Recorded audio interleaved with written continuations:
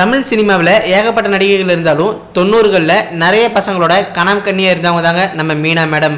நம்ம மீனா மேடமுக்கு அப்போவே அவங்களுடைய கண்களுக்கு ஏகப்பட்ட ஃபேன்ஸ் ஃபாலோயிங் இருந்தாங்க. அது மட்டும் இல்லாமல் அவங்களுக்கு ஷூட்டிங் ஸ்பாட்டில் நடந்த ஒரு சோகமான விஷயத்தை பற்றி அவங்க ஒரு இன்டர்வியூவில் சொல்லியிருக்காங்க. அது என்ன அப்படிங்கிறத இந்த வீடியோவில் முழுமையாக பார்க்கலாம். நடிகை மீனா அவங்கள பற்றி சொல்லணும்னா அவங்க 1976 பிறந்தாங்க. அவங்களுக்கு இப்போ 43 வயதாகுது. அது மட்டும் இல்லாமல் அவங்க இன்னும் அப்படியே யங்காக இருக்கிற மாதிரி தான் இப்போவுமே இருக்காங்க. அவங்களுக்கு நைனிகா அப்படிங்கிற ஒரு குழந்தை இருக்குது. அந்த குழந்தைய நம்ம தெரி படத்தில் பார்த்துருப்போம். எல்லாருமே அவங்கள பார்த்து பயங்கரமாக ரசிக்கவும் செஞ்சுருப்போம். அது மட்டும் இல்லாமல் நடிகை மீனா அவங்க தமிழ், தெலுங்கு, மலையாளம், கன்னடம்னு ஏகப்பட்ட மொழி படங்களை நடித்து கலக்கியிருக்காங்க. நிறைய படங்களுக்கு அவங்க விருதுகளும் வாங்கியிருக்காங்க.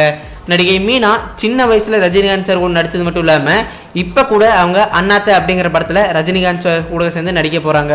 ஸோ அந்த அளவுக்கு அவங்க பயங்கரமாக நடித்து கலக்குவாங்க. நடிகை மீனா 1982 அவங்க நெஞ்சங்கள் அப்படிங்கிற ஒரு தமிழ் சினிமாவில் சைல்டு ஆர்டிஸ்டாக நடிச்சிருக்காங்க. தொடர்ந்து அவங்க நிறைய படங்கள் கிட்டத்தட்ட 10 படங்கள் பக்கம் அவங்க சைல்டு ஆர்டிஸ்டாகவே நடித்து கலக்கியிருக்காங்க. அவங்க தமிழில் மட்டும் இல்லாமல் தெலுங்கு, மலையாளம்னு ஏகப்பட்ட படங்கள் நடித்து அதுக்காக விருதுகளையும் வாங்கி கூச்சிருக்காங்க அப்படின்னே சொல்லலாம். இந்த நிலையில் நடிகை மீனா அவங்களுக்கு அவங்களுடைய ஷூட்டிங் ஸ்பாட்டில் மறக்க முடியாத ஒரு சம்பவம் ஏற்பட்டிருக்கு. என்ன அப்படின்னா அவங்க ஒரு நாள் அங்கே ஷூட்டிங் ஸ்பாட்டில் எல்லாருமே சேர்ந்து ஒரு பெரிய மலைப்பகுதி போயிருக்காங்க. அதுவும் அது ஒரு பனிமலையாக இருந்திருக்கு. அங்கே நிறைய ஸ்னோஸ் விழுந்திருக்கு. அதனால் அவங்களுக்கு அது எதையுமே தாங்க முடியாமல் அங்கேருந்த எல்லாருமே குளிரில் பயங்கரமாக நடுங்கியிருக்காங்க. அப்போ பார்த்தீங்கன்னா மீனா அவங்களுக்கு மட்டும் ஸ்வெட்டர் கொடுக்காம அங்கேருந்த எல்லாருமே ஜாக்கெட், ஸ்வெட்டர்னு நிறைய இது போட்டிருந்தாங்க.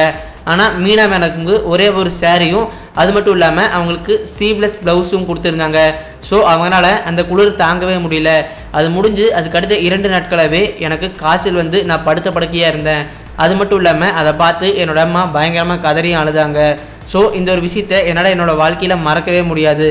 இது மட்டும் இல்லாமல் அந்த ஷூட்டிங் ஸ்பாட்லேயே எனக்கு நிறைய நிகழ்வு நடந்திருக்கு. முக்கியமாக நான் ஷூட்டிங் ஸ்பாட்டில் எப்போவுமே சுறுசுறுப்பாகவும் அது மட்டும் இல்லாமல் நான் எப்படியாவது இந்த சீனில் பயங்கரமாக நடிக்கணும். நான் நடிக்கிற எல்லா படங்களுமே என்னுடைய ஃபஸ்ட்டு படம் அப்படின்னு நினச்சி தான் நடிப்பேன். அதனால தான் எனக்கு படங்களில் நல்ல நல்ல ரோலில் கிடைக்கிது. ஸோ அந்த படத்துலையும் நான் அப்படி தான் நடிச்சிருந்தேன். அது மட்டும் இல்லாமல் அந்த படத்தில் நாங்கள் போயிட்டு வந்ததுக்கப்புறம் எனக்கு ஒரு 2-3 நாட்களாகவே என்னால் சுத்தமாக எதுவுமே பண்ண முடியல. அதனால் நிறைய ஷூட்டிங் டேட்டும் நான் தள்ளி போட்டுட்டேன். இதை பார்த்து என்னுடைய அம்மா ரொம்ப பயந்துட்டாங்க. அதுக்கப்புறம் நாங்கள் ஹாஸ்பிட்டல் போய் பார்த்ததுக்கப்புறம் தான் தெரிஞ்சுது இதனால் எனக்கு பயங்கரமாக ஒரு ஃபீவர் வந்திருக்கு. ஆனால் இப்போ அதெல்லாம் சரியாகி இப்போ நான் கொஞ்சம் நல்ல நிலைமையிலே இருக்கேன் அப்படின்னு சொல்லியிருக்காங்க. எனக்கு அந்த டைரக்டர் மேலே கொஞ்சம் கோபமும் இருந்தது. எதனால் அப்படின்னா அந்த செட்டில் இருந்த எல்லாருமே ஒரு ஸ்வெட்டரோ இல்லை ஜாக்கெட்டோ ஏதோ ஒன்று போட்டிருந்தாங்க. ஆனால் எனக்கு மட்டும் வெறும் சாரி மட்டும் கொடுத்துருந்தாங்க. என்னால் அந்த குளிரை தாங்கவே முடியல.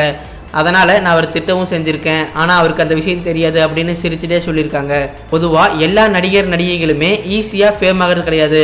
அவங்க ஏகப்பட்ட ஸ்ட்ரகிள்ஸ் அப்புறம் நிறைய கஷ்டங்களை பார்த்து தான் அவங்க இந்த நிலைமைக்கு வந்திருக்காங்க. அது மட்டும் இல்லாமல் அவங்க நடிக்கிற ஒவ்வொரு படத்துலையுமே அவங்களுக்கு கண்டிப்பாக ஏதோ ஒரு கஷ்டம் இருந்துகிட்டே இருக்கும். ஆனால் அவங்க அதெல்லாம் வெளியே காமிக்காமல் எப்படியாவது ரசிகர்களை சிரிக்க வைக்கணும், சந்தோஷப்படுத்தணும் அப்படின்னு சொல்லி அவங்க மனசில் நினச்சி நடிப்பாங்க அப்படின்னு சொல்லியிருக்காங்க. அதை தொடர்ந்து நம்ம மீனா மேடம் கிட்ட நீங்கள் ரஜினி சார் பற்றி நினைக்கிறீங்க, அவர் கூட நிறைய படங்கள் நடிச்சிருக்கீங்க, உங்களுக்கு எப்படி இருக்கும் அந்த ஃபீலிங் கேட்டதுக்கு எனக்கு ரஜினி சாரை ரொம்பவே பிடிக்கும். அது மட்டும் இல்லாமல் நான் குழந்தையாக இருந்ததுலேருந்து இப்போ கூட நான் அண்ணாத்த அப்படிங்கிற படத்தில் கமிட் ஆகியிருக்கேன். ஸோ அந்தளவுக்கு எனக்கு ரஜினி சாரை ரொம்ப பிடிக்கும். அவர் படங்கள் அப்படின்னா நான் கண்ணை மூடிட்டு ஓகே சொல்லிடுவேன். எதனால் அப்படின்னா அவருக்கு ஏகப்பட்ட ஃபேன்ஸ் ஃபாலோயிங் இருக்காங்க. அதே மாதிரி நானும் அவருக்கு ஒரு பெரிய ஃபேன் தான் அப்படின்னு நம்ம மீனா மேம் சொல்லியிருக்காங்க. ஸோ மீனா மேடம் பற்றி நீங்கள் என்ன நினைக்கிறீங்க அப்படிங்கிற உங்களுடைய கருத்துக்களை கூட நீங்கள் கீழே இருக்கிற கமெண்ட் பாக்ஸில் தாராளமாக பதிவு செய்யலாம். அது மட்டும் இல்லாமல் உங்களுக்கு எந்த நடிகை பிடிக்கும் அப்படிங்கிற கருத்துக்களை கூட நீங்கள் கீழே இருக்கிற கமெண்ட் பாக்ஸில் பதிவு செய்யலாம். அடுத்த வீடியோ பார்க்குறதுக்கு முன்னாடி மறக்காமல் எங்களோட தமிழ் க்ரௌட் சேனலை சப்ஸ்கிரைப் பண்ணி அப்படியே பக்கத்தில் இருக்கிற பெல் ஐக்கானே கிளிக் பண்ணிடுங்க. அப்போ தான் நாங்கள் போகிற எல்லா வீடியோஸுமே உங்களுக்கு தொடர்ந்து அப்டேட் ஆகிட்டே இருக்கும்.